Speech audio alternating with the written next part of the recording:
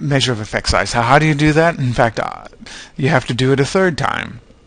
In fact, I'd recommend that you not even bother doing the first way, just always do it the second and third way. What you have to do is you go into General Linear Model, Univariate, go into Quiz Marks, and then Formula Exposure, and then you could click your options if you want and get your means and estimate of effect size, but it won't actually do it from memory. Let's just check.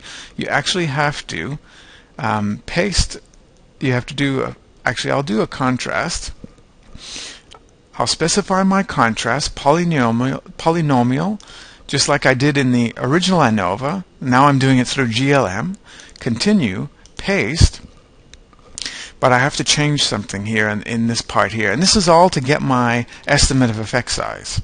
So now I just need to change contrast to special.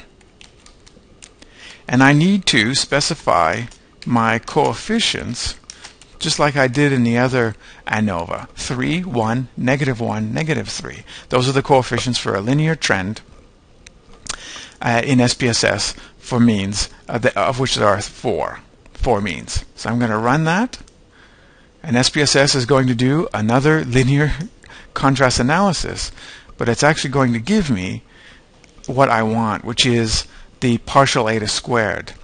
So here's my contrast analysis, which gives me an F of 7.197 and a significance of 0.010.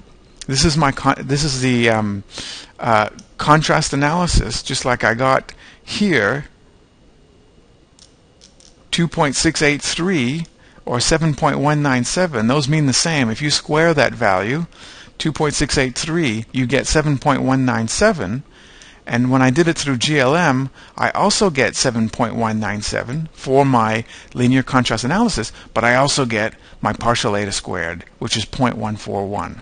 So this means that 14% of the variability in scores is accounted for by a linear effect across the four levels, low to high, exposure to formulas. So that's the full roundup of doing a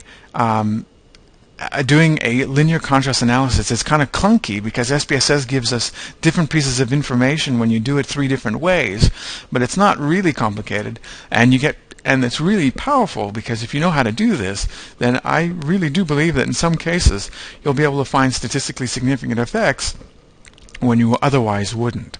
So you have to do the linear contrast analysis the second way that I did it, so that you can get the does not assume equal variances t-value for the linear contrast analysis, and then do it the third way so that you can get the partial eta squared.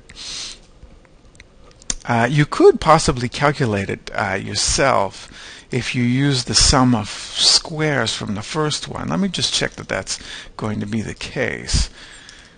So I'm going to divide the sum of squares, 151.209, divided by the total sums of squares, 1082.245, and that gives me 0.139, which is very close to the sums of to the partial eta squared I got here. So within rounding, it's roughly the same, getting them both ways, if you calculated it yourself through the sums of squares or with the partial eta squared. Anyway, I would probably, who knows which way you're going to do it, but it's just great to be able to do it at all in SPSS, and you have various options to do it, whether you reject the homogeneity variance assumption. Anyway, this video, like a lot of my videos, end up a lot longer than I thought because I cover more than I expect to, and I probably say more things than I should, but I hope some of you find the extra analyses I do useful. I certainly find that interesting, and I hope you continue to watch videos and get benefits from it. Thanks for watching.